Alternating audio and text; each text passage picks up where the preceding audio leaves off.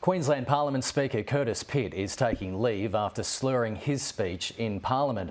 It's reported the Labor Party MP arrived at Parliament just before it commenced yesterday and struggled to speak clearly through the morning. Order!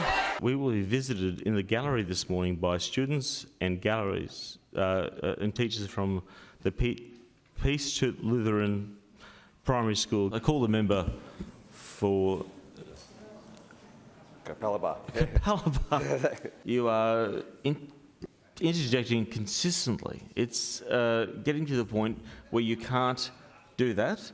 Member for Toowoomba South, you're also doing a very similar arrangement.